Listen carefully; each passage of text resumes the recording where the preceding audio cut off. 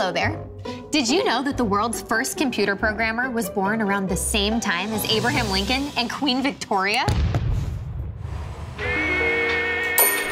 Hi, I'm Miranda Cosgrove. Welcome to the STEM Loft, where the landlord said it wasn't haunted and was honestly really weird about it. Seems 100 years too early, right? But it's true. Ada Lovelace, the first computer programmer, was born all the way back in 1815. But how can a computer programmer be born before computers were invented? How? How? Chill, I'll explain. Ada's father was Lord Byron, one of England's most well-known romantic poets. He was a messy drama queen way before that was even a thing. And right after Ada was born, he not only left Ada and her mother, he left England forever. Bye. Ada's mother, Baroness Anne Isabella Noel Byron, was known for her skill in mathematics. As much as Lord Byron loved poetry and romance, Baroness Anne Byron loved mathematics and logic. She told Ada, "You aren't gonna grow up into a moody poet like your deadbeat dad. Here's some math." And so Ada was schooled in mathematics and reason. Her mother spared no expense on Ada's education, and her learning included meeting some of the finest minds of the time, like the scientist Michael Faraday and the novelist Charles Dickens. This would be like if Ariana Grande came in to be your substitute choir teacher and Serena Williams stopped by to teach you a little tennis. It was incredibly unusual to even think of allowing a girl such an education in the 1800s. So Ada was really lucky her mom had her back. All this education did the trick, and as Ada grew up, she developed really impressive technological and mathematical skills.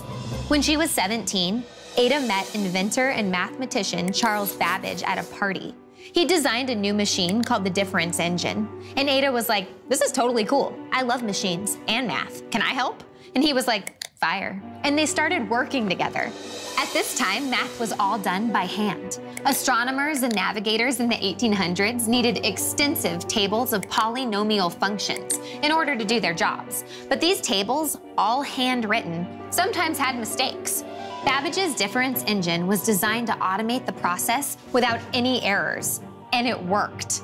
Years later, Babbage had plans for an updated machine, and he asked Italian engineer Luigi Menabrea to help outline what the new invention could do.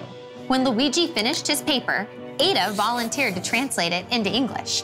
But she didn't just translate the paper. She also added her own ideas. She proposed a set of instructions for the machine to perform more sophisticated calculations. And that set of instructions is considered the first computer program. She also predicted that one day, data processed by computers could represent words, images, and more.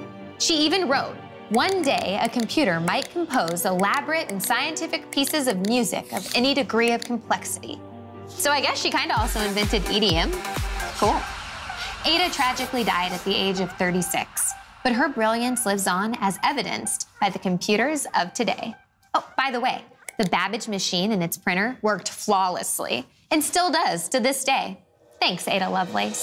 So every time you send an emoji or open a website or play a video game, please remember Ada Lovelace, the 19th century math genius with the flashy poetic dad.